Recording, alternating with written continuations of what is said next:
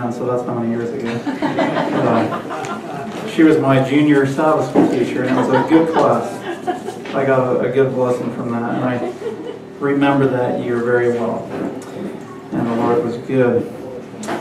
Well, let's have a word of prayer. I'm going to kneel as we pray. Our Father in heaven, we thank you for this camp meeting and for what you are doing here. And we thank you for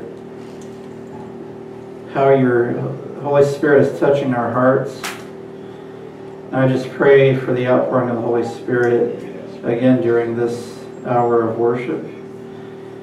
And I pray that the words that are spoken will be according to your will, and that they will challenge us to come to a higher walk with you.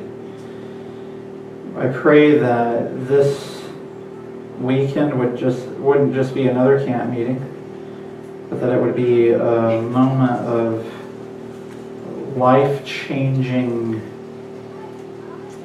opportunities that we take to come to a higher walk with Jesus. So I pray now that you would speak through me. I pray this in Jesus' name. Amen.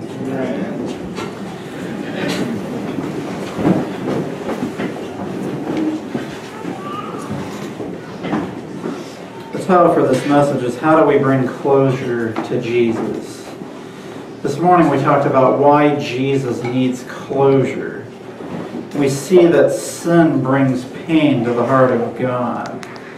But how is it that this world of sin and suffering will finally come to an end? You know, here we are in May. It's May 19, 2018. And I think it's fair to say that God never intended for us to be here this long. And how is it that this world of sin and suffering will be brought to a close?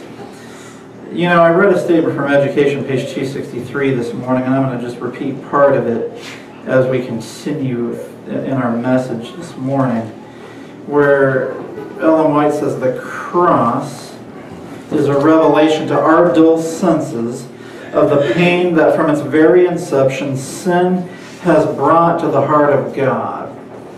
When we see the agony that God, the Father, that the Son went through on the cross, it should melt our hearts with respect to the sin in our lives. And God had a purpose with what Jesus went through on the cross. And I want you to turn to John chapter 12, verses 23 and 24.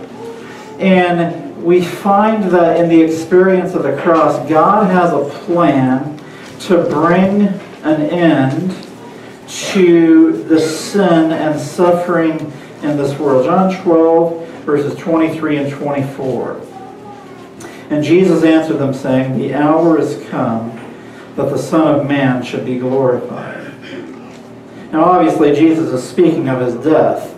Jesus being glorified with his death on the cross. So the hour is come that the Son of Man should be glorified. Verily, verily, I say unto you, except a corn of wheat fall into the ground and die, it abideth alone. But if it die, it bringeth forth much fruit. So Jesus is saying, the hour is coming when I will be glorified, and I will be glorified by my death on the cross. And not only will I be glorified, but my death is like me being a seed planted into the ground and dying. Now, many of you are into farming or gardening, and you have an understanding of what it means to plant a seed. Now, specifically a seed of wheat or a seed of corn, you could use that particular kernel of corn or that particular seed of wheat to eat it and gain nourishment. But if you plant that seed will die, but it will produce a plant that will eventually start off as a blade and then become an ear, and then you develop a full corn in the ear where you have numerous kernels of corn or numerous seeds of wheat that are in the likeness of the seed that was planted. If you plant a seed of corn, you don't get an apple tree. You get a corn plant. And Jesus is saying, unless I die, much fruit will not be brought forth. And so Jesus is saying, my death will bring forth much fruit. That fruit will be in the likeness of the seed that was planted. That fruit will bear a harvest. And that harvest will be in the likeness of the seed that was planted. In other words, Jesus' death on the cross will produce people that are like Jesus as He dies on the cross. Amen. There is much power in the cross. This harvest that Jesus alludes to in John chapter 12 is described in Revelation chapter 14, where we read in verse 14, and I looked, and behold, a white cloud, and upon the cloud one sat like unto the Son of Man. That's Jesus again. He was glorified on the cross, but He's coming back someday to harvest the fruit that is a result of His death on the cross. One like unto the Son of Man, having on His head a golden crown, and in His hand a sharp sickle. And verse 16 says, He that sat on the cloud thrust in his sickle on the earth, and the earth was reaped. You know, James chapter 5 says, in verse 7, Be patient, therefore, brethren, unto the coming of the Lord. And we read the first part of the verse and we're like, I'm just being patient, waiting for Jesus to come. Someday Jesus is going to come again. And as we talked about this morning, it's going to bring an end to all of my sorrow and suffering. But, the Bible actually paints a different picture. Yes, we're waiting for Jesus, but really He's waiting for us. Amen. Verse 7 says, Behold, the husbandman, that's Jesus, the one who's coming with a sharp sickle, waiteth for the precious fruit of the earth, and hath long patience for it, until he receive the early and latter rain. So Jesus, who is the farmer, is actually waiting for the precious fruit of the earth. The seed was planted when Jesus died on the cross, and He's waiting for that seed to germinate and to come up from the ground and to mature, so that eventually He will have a harvest where He can thrust in His sickle and gather the grain that He intended to mature when He died on the cross. And He has long patience for it. Did you realize Jesus is waiting for us? Yes. He's waiting for the harvest of grain that is to be in the likeness of Him when He died on the cross. You see, Revelation 14, verses 14 through 20, describes the harvest of the righteous and then of the wicked. The righteous are the harvest of wheat, the wicked are the harvest of grapes. But the harvest of wheat, the righteous, they are produced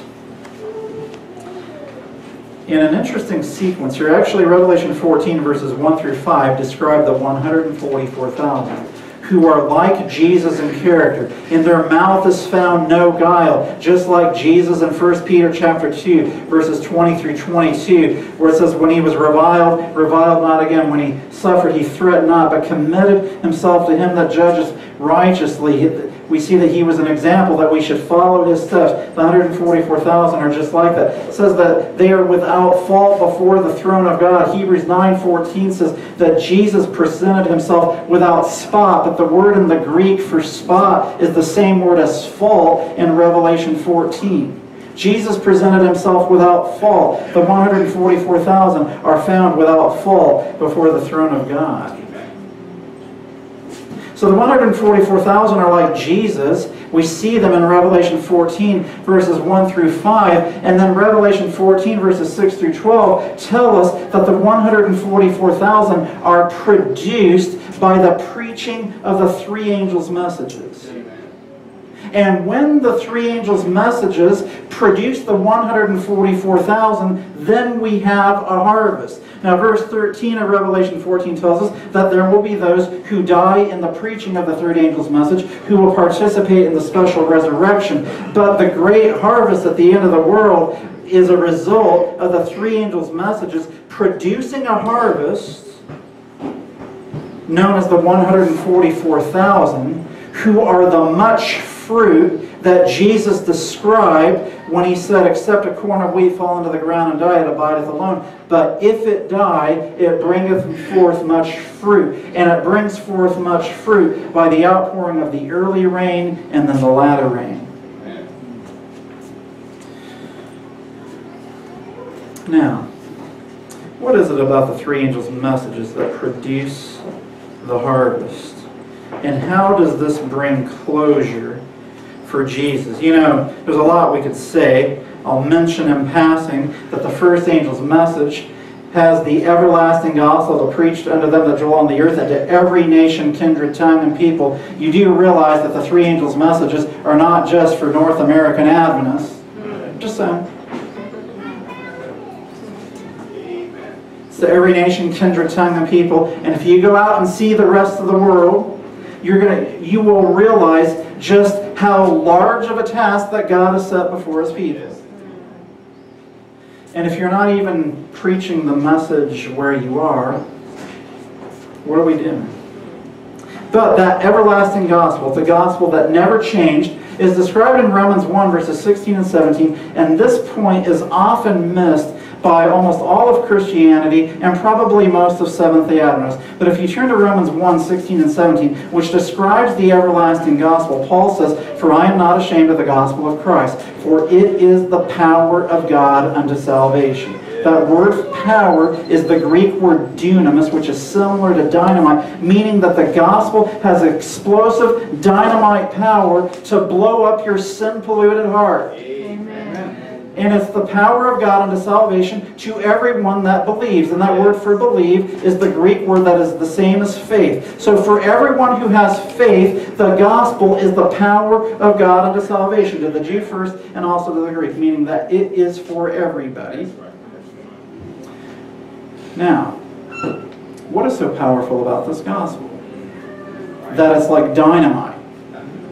You believe in this gospel and it's like dynamite. Well, if you go to verse 17, notice what verse 17 says. For therein, in the gospel, it's not some theory, but it's in the gospel, is the righteousness of God revealed from faith to faith. Now, you know what most Christianity teaches? They say that in the gospel, the righteousness of God is declared. And they say that the book of Romans proves that the gospel is only a legal transaction that gives you forgiveness but doesn't change your life. And that's not what Paul is teaching in the book of Romans. In the book of Romans, he says that the everlasting gospel has dynamite power to change your life, because in the gospel, the righteousness of God is revealed in the lives of those who have faith. That's power.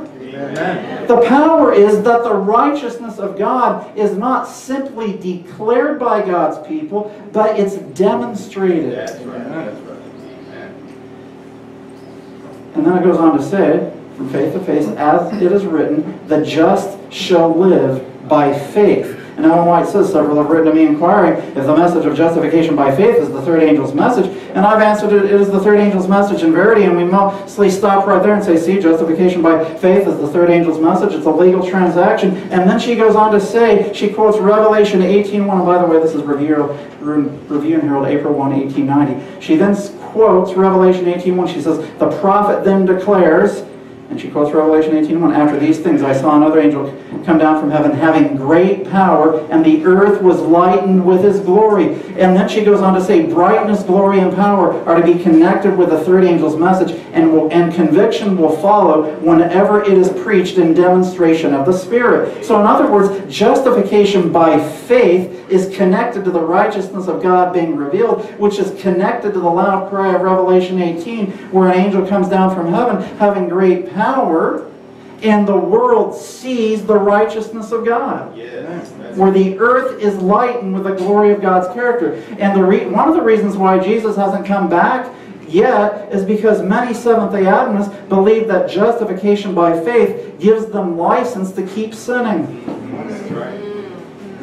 And yet the reality is justification by faith, properly experienced, leads to the righteousness of God being revealed in your life. And let me just tell you something. If you have sin in your life, the righteousness of God is not being revealed.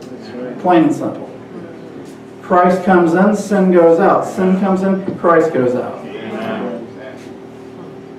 So what is it about the three angels' messages that produces the 144,000 and the harvest? Let's keep going. Early writings, page 254, the third angel closes his message thus. Here is the patience of the saints. Here are they that keep the commandments of God and the faith of Jesus. By the way, some people in the third angel's message after verse 11. That's not right. Verse 12 is part of the third angel's message.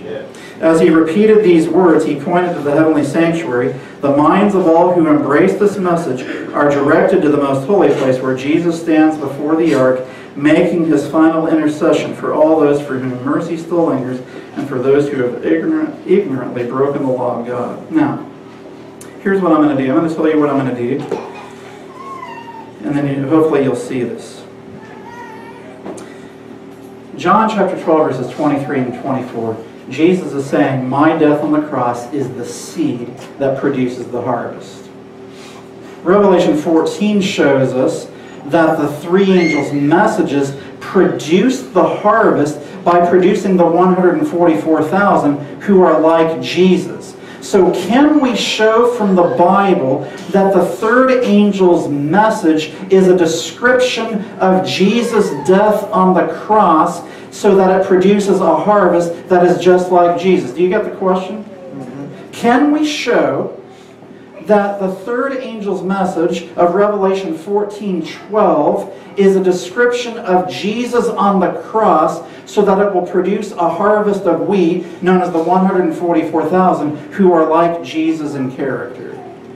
And I'm going to show you today that absolutely we can do that.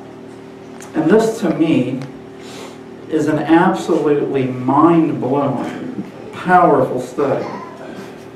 Go back to Revelation 14:12. Revelation 14:12. Here is the patience of the saints. Here are they that keep the commandments of God and the faith of Jesus. And we've heard this verse many, many times, and we think that we kind of know what this is talking about. But let me show you these three elements: patience, obedience, and the faith of Jesus, and how each one of these elements is connected to Jesus dying on the cross, and how that will produce a harvest in the same kind. Go to Hebrews chapter 12, verses 1 and 2. Hebrews chapter 12, verses 1 and 2. Very familiar verse. Wherefore, saying we also are compassed about with so great a cloud of witnesses, let us lay aside every weight and the sin which doth so easily beset us, and let us run with what? Patience. That's the same word as Revelation 14:12 in the Greek, not just the English. Let us run with patience the race that is set before us. Now we get to verse 2. Looking unto Jesus, the author and the finisher of our faith, who for the joy that was set before him endured the cross, despising the shame, and is set down at the right hand of the throne of God. Now listen to this.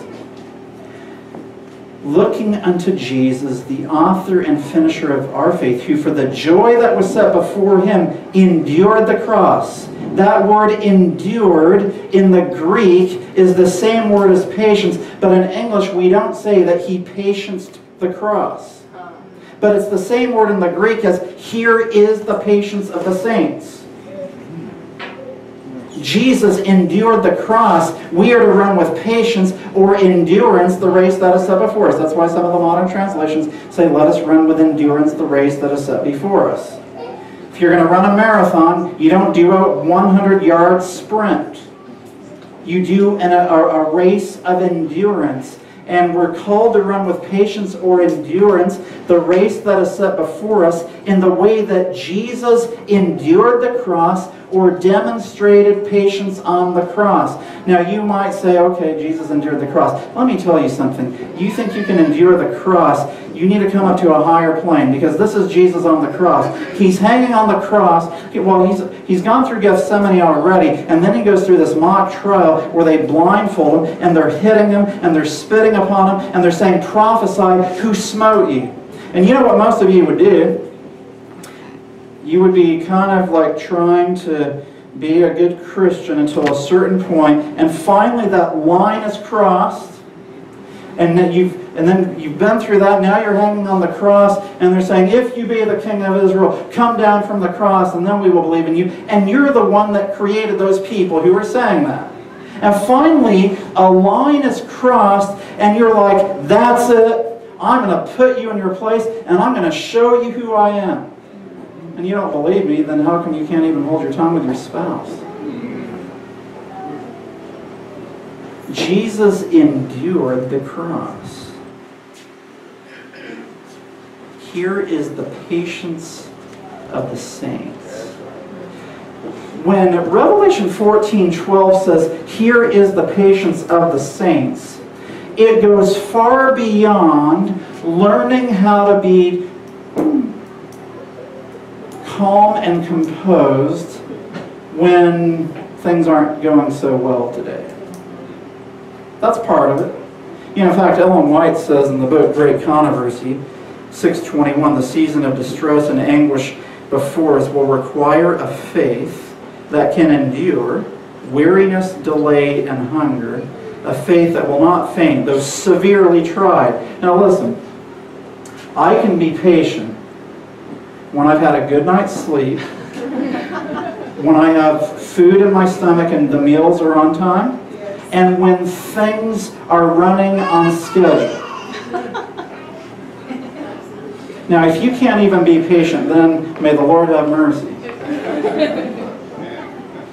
But I can say in my own human effort, apart from the power of God, that's not what we want, but even apart from the power of God, I can be patient when I've had a good night's sleep, when the food tastes good and it's coming on time, and when clinic, for me, my thing will be, are the patients coming through at a proper rate so that I'm not running behind. My stress level will go up if I'm running behind and I've got a lot to do still. And you can apply that to any other scenario in your life. Oh, I'm patient because today I got 8 hours of sleep, I had good devotions, and had food, and my clinic's running on time, and the patients are actually reasonable to talk to today. I don't have the ones today that are like not listening to my questions and telling me things that have nothing to do with what they're here for. But they don't know that. They think they need to tell me this, but they don't need to tell me this, that kind of thing. So as long as they're good, hey, how are we doing? But what are you like when you get a short night's sleep? Oh, the Lord understands, I'm just going to have a bad temper today. And I didn't even get a meal on time, so surely the Lord's going to understand now. And everything's spiraling out of control, nothing's running on time. Of course the Lord's going to understand that I'm snappy and irritable and unpleasant to be around today. Surely the Lord understands that. Now listen, friends, this is just the starting point. That's just like a routine day. You're not hanging on the cross. And when Revelation 14:12 says, here is the patience of the saints, or here is the endurance of the saints, here are the group of people who learned to look at Jesus on the cross as he endured the cross and said, because I'm looking at Jesus, I will respond the way Jesus did when he was hanging on the cross. The 144,000 is not just like, oh yeah, I learned to be patient. I'm at least polite now even when I'm frustrated. Well, that's a good start. Pray by the grace of God. We all need grace in that area. But this goes even beyond that. It talks about a faith that will not faint, though severely tried. And if you keep reading on in Hebrews 12, starting in verse 3, it says, "For consider him." Yes. That endured, there's that word again, that endured, such contradiction of sinners against himself, lest you be wearied and faint in your minds. You have not yet resisted unto blood, striving against sin. And sometimes we use the sinners that we have to deal with. Maybe it's someone in church who's promoting apostasy. I mean, I've been in a church where people were promoting adultery in the church and all of these kinds of foolishness that comes in. And we use that as an excuse to say, oh, well, because of apostasy, I'm going to show them. But consider him that endured such contradiction of sinners against himself, unless you get tired of dealing with it. We have this line that once it gets crossed, we say that's it. And Scripture says, you have not yet resisted unto blood, meaning death, striving against sin. So learn to look to Jesus and endure the way he endured. Amen. Here is the patience of the saints. Here are those who learned to look unto Jesus as the author and finisher of their faith, so that no matter what temptation or trial comes our way, we immediately look at Jesus hanging on the cross, and we gain strength and help from him. Amen. We're not comparing ourselves among ourselves and saying, well, you know, even the pastor or the head elder, they'll lose their temper sometimes at board meetings, so I guess I can too. That's not going to cut it in the judgment. The Lord's going to say, did you look unto Jesus? Here is the patience of the saints. Can you see how this seed that Jesus planted when he died on the cross is designed to produce a harvest of the same likeness? You know, Hebrews 5:7 says, though he were a son, yet learned he obedience by the things which he suffered. Being made perfect, he became the author unto eternal salvation unto all them that obey him. And that segues into our next point. Not only are the 144,000 described as having patience or endurance, it says, here are they that keep the commandments of God. You know, in Hebrews chapter 10, verses 5 through 7, Jesus is described by the Apostle Paul, and he's actually quoting from a messianic prophecy in Psalms 40. And in Hebrews 10, verse 5, it says, wherefore when he cometh into the world, he saith, sacrifice and offering thou wouldest not, but a body hast thou prepared me, and burnt offerings and sacrifices for sin thou hast had no pleasure. So in other words, a body was prepared for Jesus to be a sacrifice on the cross. Then in verse 7 it says, then said I, lo, I come, in the volume of the book it is written of me, to do thy will, O God. Now we see that that will in Gethsemane was to go to Calvary. Now, not only that, Psalms 40 gives us a clearer picture of what the will of God is. Because remember, we're seeing how Jesus on the cross is personified in the third angel's message of Revelation 14:12. We're going to start in Psalms 40, verse 6. Sacrifice and offering thou didst not desire, mine ears hast thou opened, burnt offering and sin offering hast thou not required. Now notice verses 7 and 8. Then said I, lo, I come, in the volume of the book it is written of me, I delight to do thy will, O my God, yea, thy law is within my heart. So the will of God is God's law in our heart. And Jesus says, I delight to do your will, O my God. You know, I've met too many Seventh-day Adventists who try to make a profession of keeping the commandments, but it's kind of like, ugh. Obedience. Isn't it legalism anyway? Well, this is just, well, you know, I don't want to obey, but I kind of have to, I guess. Jesus delighted to obey his Father. And when you love the Lord, Jesus says, if you love me, keep my commandments. And it's not with gritted teeth. I mean, me and my wife, it's like, okay, I love you, but man. So are you sure that I can't look at other women? Ugh. Frustrating. What's this all about? Man, I can't have... Man. Okay. Come on, that's not love. And we think it's okay to treat God that way? So, Jesus said, the body that was prepared for me was to do your will, my God. And I delight to do your will. Your law is within my heart. And as he's hanging on the cross as a perfect sacrifice, he is the perfect demonstration of perfect obedience as the lamb without blemish. He could hang on the cross as the perfect lamb because he's perfectly obedient, and a body was prepared for him to be perfectly obedient. So he's hanging on the cross as a demonstration of what it means to keep the commandments of God and to delight in doing so. Amen. And so when you look at the 144,000, they have the patience of the saints, meaning they learn to endure the way Jesus endured the cross. And just as Jesus delighted to do the will of God, which is God's law in his heart, which means he kept the commandments of God, the 144,000 in the same way have kept the law of God, because interestingly, Hebrews 10 talks about how Jesus did God's will, and Psalms 40 shows that that's God's law in our heart and mind. Well, the new covenant in Hebrews 10, 16, and 17 says, God says, I will write my law into your heart and mind. So Jesus lived a new covenant life.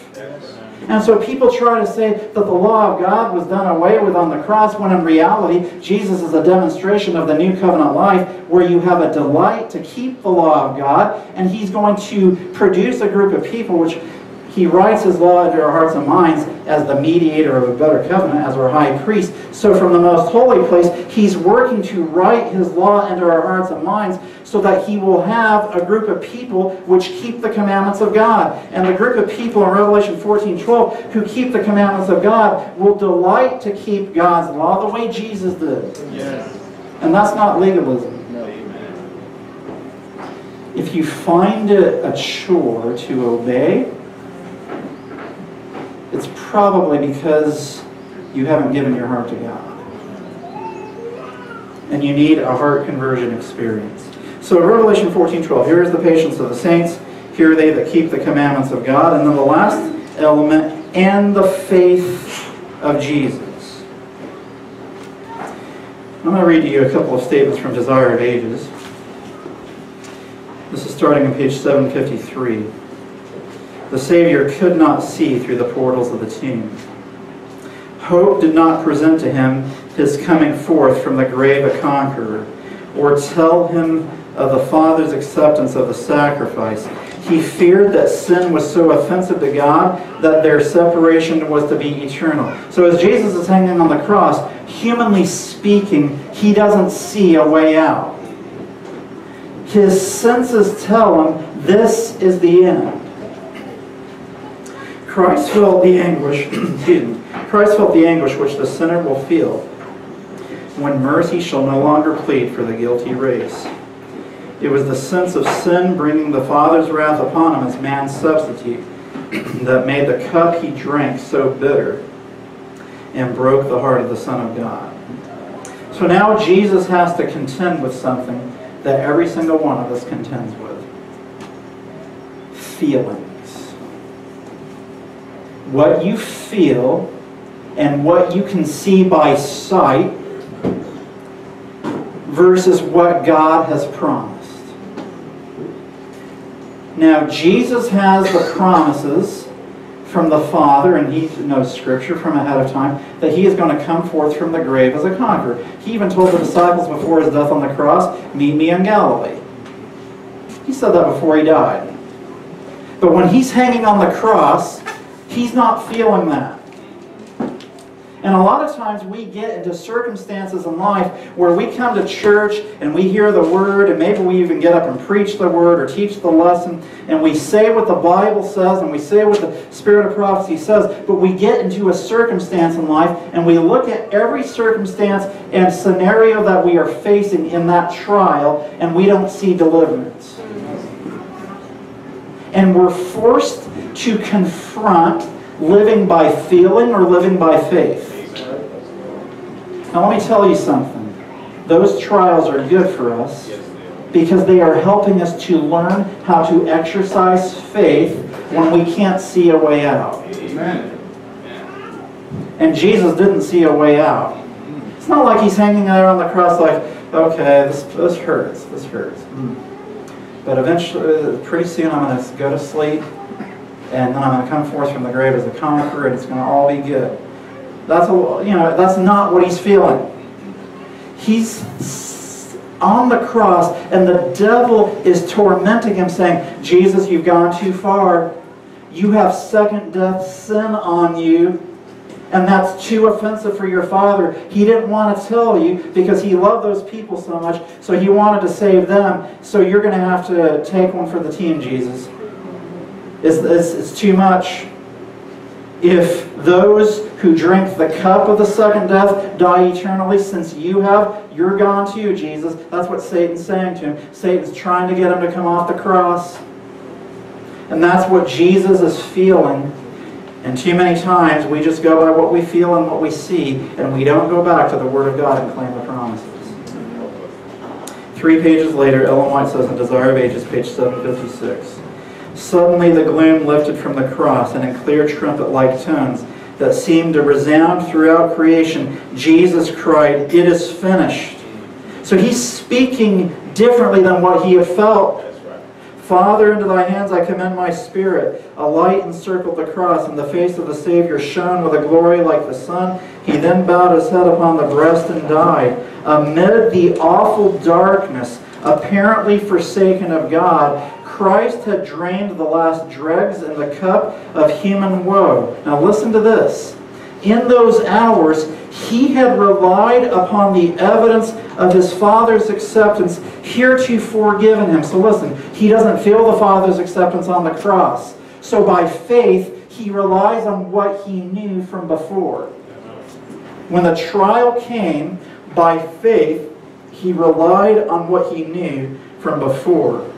He was acquainted with the character of his Father. He understood his justice, his mercy, and his great love. By faith, listen, by faith, he rested in him whom it had ever been his joy to obey, and as in submission he committed himself to God, the sense of the loss of his Father's favor was withdrawn. By faith, Christ was victor. Amen. So as he exercises faith, that feeling of despair leaves and he overcomes. Amen. And a lot of times we're not exercising faith. We just feel this helplessness, and we turn into like the children of Israel in the wilderness, where we don't see manna, we don't see water, and we're like, I guess God let us out here to die in the wilderness. Thanks a lot, God. I've been a faithful servant of the Adventists for how many years now? And I've been doing your work, and you let this happen to me. Thanks a lot, God. That's what the children of Israel did. And then we say, oh man, I can't believe them. They went through the Red Sea, and then they started complaining. Oh yeah, how many things do you, if you just sat down and looked back at your life, at how many times God has clearly blessed in your life, and you're still complaining? Now listen, Jesus demonstrates faith on the cross. Interestingly, he says to the Laodicean church, as he's standing at the door knocking, he's saying, let me come in. And the reality is, for Laodicean Adventism, Jesus isn't inside, he's outside. We talk about him, but we don't let him in. He's like, if you let me come in, then in verse 21 he says, to him that overcometh will I grant to sit with me in my throne, even as I also overcame. So Jesus is saying to Laodicea, you can overcome as I overcame. So there's something for those who say we can't overcome sin. That's the message that Jesus gives to Laodicea.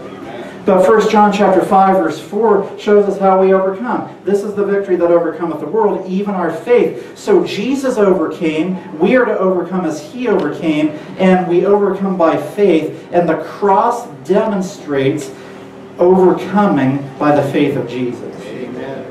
That's the message to the Laodicean church. So, get this. Revelation 14:12, maybe you never saw this before, is actually a description of Jesus on the cross. Here is the patience of the saints. In other words, here are those who endured the way Jesus endured the cross. Here are they that keep the commandments of God. Here are those who are obedient and delight to do the will of God the way Jesus was on this earth and the way He demonstrated a perfect life of obedience while hanging on the cross. And here are they that have the faith of Jesus. In other words, here is a group of people who exercise faith the way Jesus did as He's dying on the cross, and He senses that His Father has withdrawn His favor, but He relies on the evidence that His Father is with Him based on promises from before. And the 144,000 sense that God has withdrawn from them, but they claim God's promises from what they've known about God from before, and by faith they are victorious. Amen. Listen, Revelation 14:12 doesn't just like, oh, here's some nice people. There's some patience. Yeah, they profess to keep the commandments of God. They come to church on Sabbath. And they have some faith. It's so much deeper than that, friends. These are people that are the fruits of Jesus' death on the cross. Jesus is the seed. He's planted a seed that will bear much fruit. John 12:24. That fruit is going to produce a harvest. That harvest is going to look like the seed that was planted. The seed that was planted is Jesus on the cross. And that demonstration of the harvest is Revelation 14:12, where you have a group of people who have the patience of the saints, who keep the commandments of God and the faith of Jesus in the same way Jesus demonstrated on the cross. Now, this has been admittedly theoretical so far, but with a little bit of practical application. I'm going to close by making it very practical. Okay? Christ's Object Lessons, page 67. But before I say that, let me say this. The reason why the third angel's message has power is because it is a demonstration of Jesus on the cross. That's why it has power. Christ's Object Lessons, page 67. The wheat develops first the blade, then the ear, after that the full corn in the ear. The object of the husbandman and the sowing of the seed and the culture of the growing plant is the production of grain. He desires bread for the hungry and seed for future harvests. So the divine husbandman, that's Jesus, looks for a harvest as the reward of his labor and sacrifice. Listen, Christ is seeking to reproduce Himself in the hearts of men. Now, I've heard people say, oh yeah, it's a reflection like the way the moon reflects the sun. Now listen, I'm sorry, let me just break this down. Basic English. Reflection and reproduction are not the same words. Okay? So when Christ is seeking to reproduce Himself in the hearts of men, it's not a faint reflection the way the moon reflects the sun. It's a reproduction of Himself. Christ is seeking to reproduce Himself in the hearts of men. And He does this through those who believe in Him. Now listen, the object of the Christian life is fruit bearing. Did you hear that? Yes. The object of the Christian life is fruit bearing. It's not to live a comfortable life. Amen. The reproduction of, so continuing on, so the object of the Christian life is fruit bearing, the reproduction of Christ's character in the believer, that it may be reproduced in others. So sometimes we're like, well, if I can just overcome, I need to overcome, so I can be like Jesus. No. The life of Jesus is reproduced in you so that you can then go out and win others to Jesus so that they will be like Him too. Amen. The purpose of evangelism is not simply to win baptisms to people who believe a message but who are unchanged in heart and life. It's to win people who will be transformed into the likeness of Jesus. Now, she goes on, next page, the fruit of the Spirit, because the object of the Christian life is fruit bearing, and that fruit bearing is to be like Jesus in character. Continuing, the fruit of the Spirit is love, joy, peace, long-suffering, gentleness, goodness, faith, meekness, temperance. She's quoting Galatians 5:22 and 23. And she says, this fruit can never perish, but it will produce after its kind a harvest unto eternal life. So if you want to know what the fruit is like, go to Galatians 5. Then, this is the familiar part. We usually skip the parts that I just read. This is the familiar part. When the fruit is brought forth, immediately he putteth in the sickle. That means a lot of rain has been poured out, because the harvest has come. Christ is waiting with longing desire for the manifestation of himself in his church. When the character of Christ shall be perfectly reproduced in his people, then he will come to claim them as his own. This is how Jesus brings closure, by reproducing his character in himself. That's seen in Revelation 14:12. Then let's listen as she keeps speaking. It is the privilege of every Christian not only to look for, but to hasten the coming of our Lord Jesus Christ. And then she concludes by saying, we're all who profess his name, listen, this is applying to me and to you. We're all who profess his name, bearing fruit to his glory. How quickly the whole world would be sown with the seed of the gospel. Quickly the last great harvest will be ripened, and Christ would come to gather the precious grain. Now this is an indictment on Seventh-day Adventists. We're all who profess his name, bearing fruit to his glory. How quickly the whole world would be sown with the seed of the gospel. You know why people aren't won to the message that we have? It's because of us. Now, what are the fruits of the Spirit? Love, joy, peace, long-suffering, gentleness, goodness, faith, meekness, temperance. Against such there is no law. And then the next verse, by the way, which is important, says, and they that are Christ have crucified the flesh with the affections and lusts. So that's part of being crucified with Christ. You're crucified with Christ, fruits of the Spirit are seen in your life. This is where it gets very practical.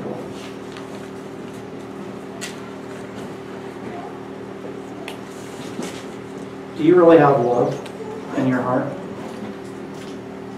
Listen, loving your parents and your children does not mean that you are a Christian. Atheists love their children. Atheists take care of their own. Atheists make sure that their kids have something after they're gone. That doesn't necessarily mean that you have love. Now, that doesn't mean go out and treat them badly, obviously not. But the Bible says, love your enemies. Bless them which persecute you. Do good to them which despitefully use you. Christian love is the love of God towards everyone, including the people who are your enemies. Yeah. And treating them in a Christ-like way. And so people look at Seventh-day Adventists and they're like, man, those people know how to fight.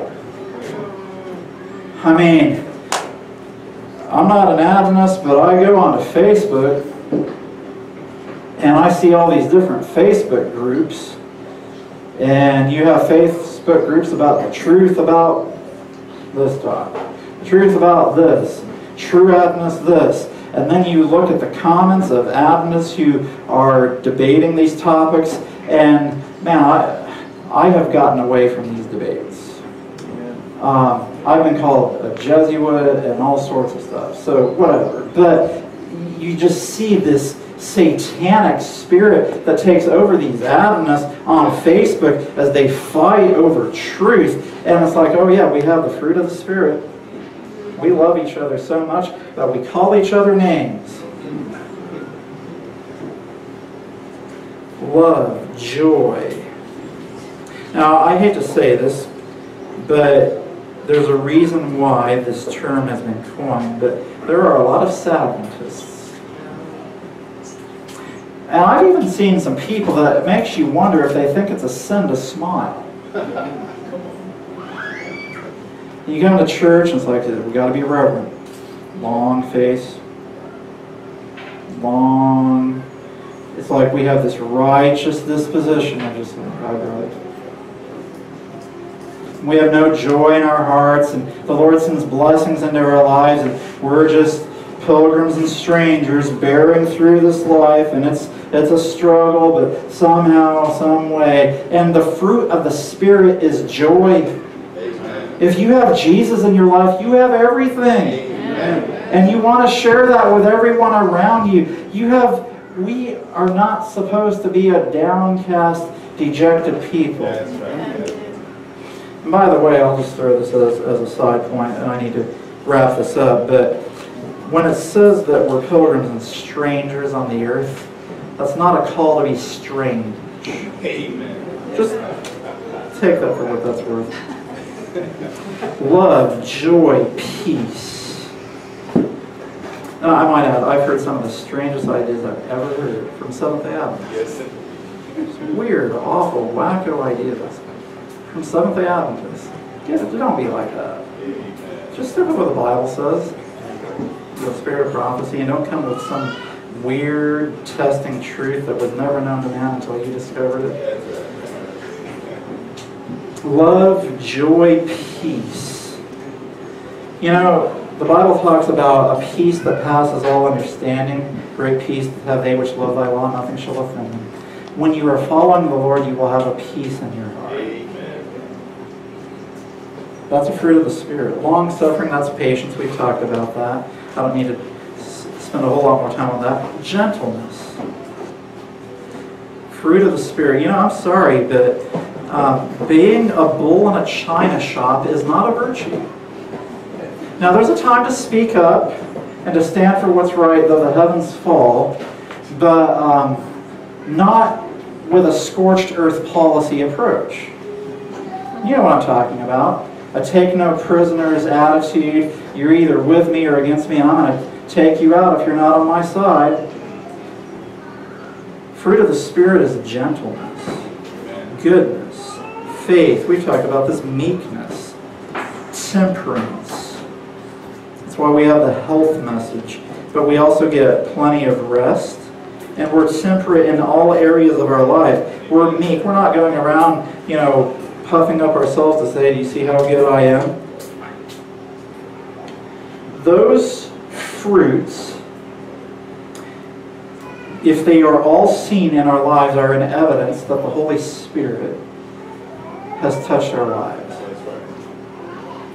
And we are like the wise virgins of Matthew 25 who have that extra oil that when the crisis comes unexpectedly at the end of the world, we are prepared to meet the crisis because we have love, joy, peace, long-suffering, gentleness, goodness, faith, meekness, and temperance. And there is no crisis too great that through the power of God we can't meet because the Holy Spirit is in our heart and we are ready to go forth and meet the crisis. And the truth is that when we have the fruit of the Spirit in our lives, people will be attracted to us and they will want what we have. And then when the latter rain is poured out, they will even be drawn to us in a more significant fashion. But listen, friends, if you're going around and people being turned off by the way you share truth with them, don't just assume that, oh, I shared the truth and it was too hard to handle. Maybe go back and look at your method and make sure that you're not turning people away by a harshness in your presentation. I mean, I've seen it happen. I was sitting at a potluck one time when I was in California, and there was a young man who was a medical student. He was actually a Jew, and he was in Loma Linda. He'd been accepted, and he was coming to our group, which was a solid Adventist group, and he came to our potluck, and there was an individual at potluck that day who started just really peppering him with questions that were inappropriate in tone. Like, so when are you going to just accept this Adventist message? Why are you not accepting it? When's going to be your first Sabbath at church where you're like, I am in this finally? Why are you delaying? What's taking you so long? Why? What's going on? And I mean, the questions were inappropriate. And it turned the guy off, and guess what? He never came back. The way we live will either attract people so that they will want to be part of what we profess, or they will want to have nothing to do with us. On the flip side, I know some Adventist people close to where I live that have so much joy and peace and love in their home that, I mean, my family, we look forward to the time that we get to spend with them because it's like a taste of heaven on earth. And that's the way our homes should be. There should be love, joy, peace, patience, gentleness, goodness, meekness, faith, temperance, all of these things in a very practical way. That is how Jesus is going to bring closure. The seed that Jesus planted in the ground when He died on the cross was a demonstration of Him dying on the cross and of a perfect character that demonstrated all of the fruits of the Spirit, patience, obedience, and faith. And the harvest that Jesus will harvest, that will be ripened by the outpouring of the latter rain, will be a demonstration of the way Jesus was as He was hanging on the cross. Amen. And so a day is coming when God is going to look down from heaven, when this world will be brought to an end of sin and suffering, and the Father and the Son and the Holy Spirit will look on from the most holy place of the heavenly sanctuary, and they will quietly say, and the universe will be looking on, they will say, here they are. Here is the patience of the saints.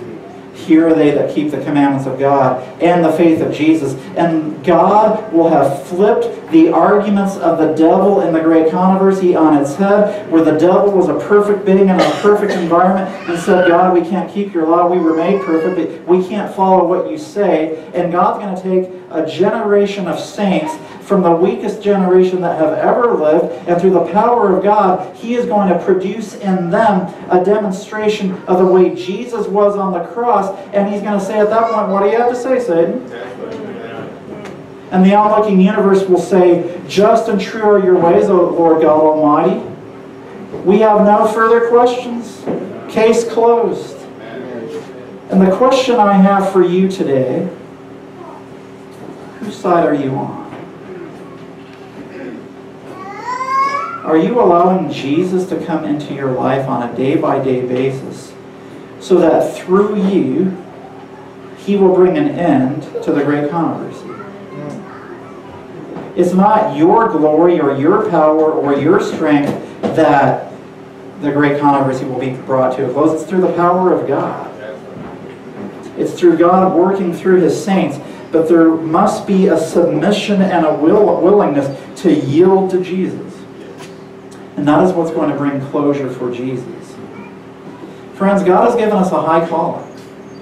It's an amazing calling to think that the 144,000 who have the patience of the saints, keep the commandments of God, and the faith of Jesus are like Jesus in character, especially as He's hanging on the cross. And I'm well aware of Ellen White's statement that says the closer we come to Christ, the more imperfect we will appear in our own eyes. But what that means is we know what we're like apart from Jesus, and as we keep our eyes on Jesus, we don't realize we've been transformed into His image, but the people around us will see the change.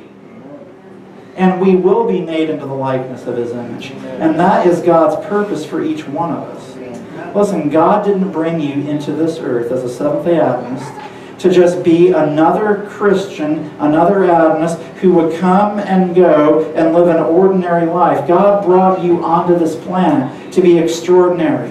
Amen. To be a demonstration of the power of God, of the righteousness of God that will be revealed, that will be seen throughout the earth. That is why we are here.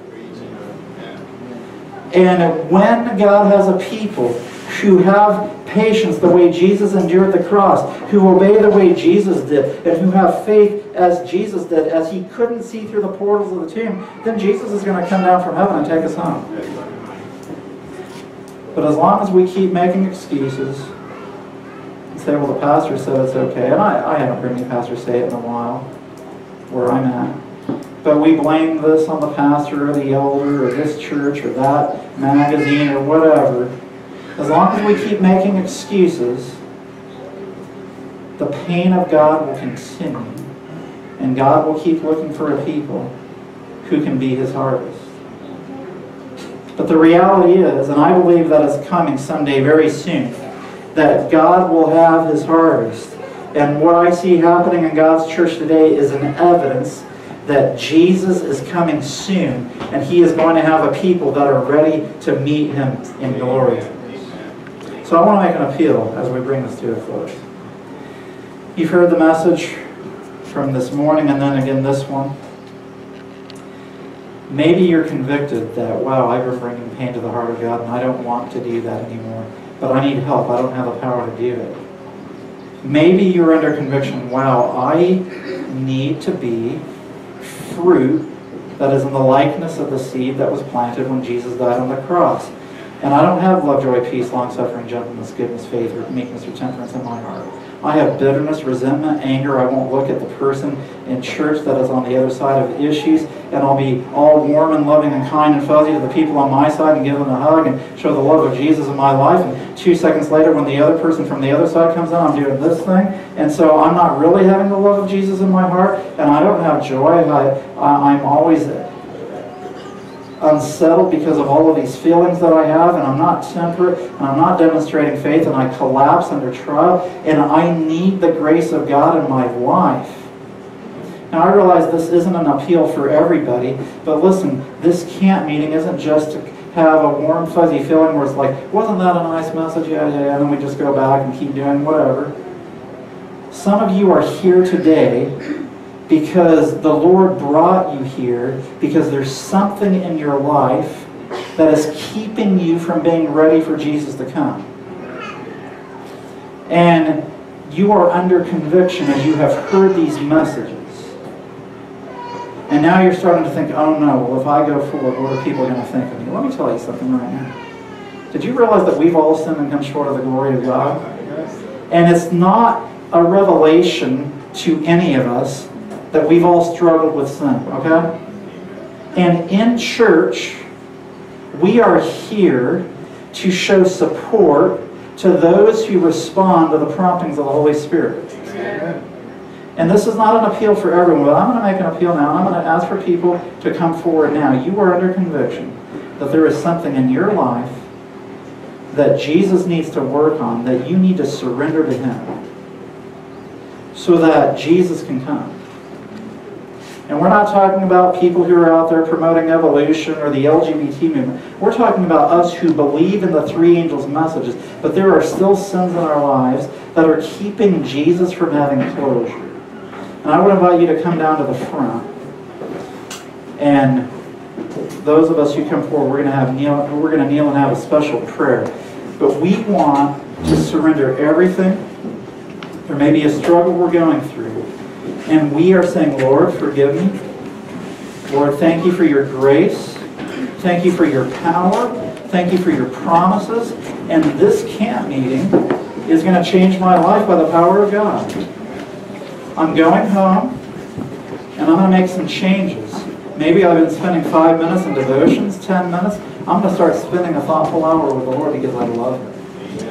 And I'm going to be surrendering things that He reveals to me, and I'm going to stop making excuses.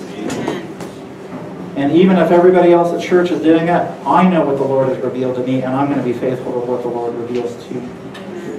And the Lord will pour out His blessing. Amen? Amen. I'm going to kneel with you now as we pray.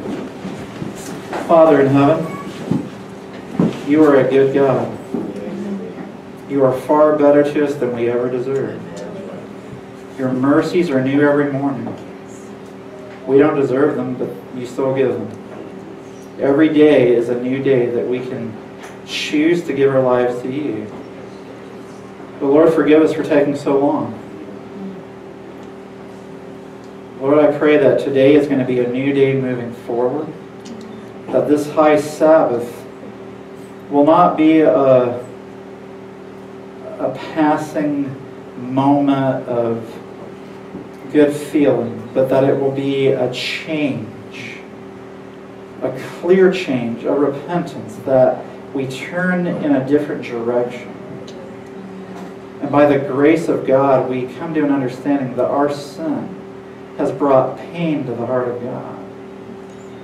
But that your promises are such that we can be more than conquerors through your grace and power. And that we can overcome as Jesus overcame. Lord, I pray that we would learn to spend that thoughtful hour. That we would learn to meditate on the promises of God. And Lord, I pray that when the trials of life come, rather than collapsing under the weight of the trial, we would exercise faith, so that that faith would be tested and tried when the final crisis comes. May we learn to hang on to Jesus and to look in his wonderful face each and every day of our lives going forward. Give us grace to sustain us and strengthen us, and help us to realize if we do stumble or fall that your grace is sufficient and that you will be ready to bring us right back into the fold. But may we be more than conquerors, and may we be faithful when Jesus comes, I pray. In Jesus' name, amen. Amen.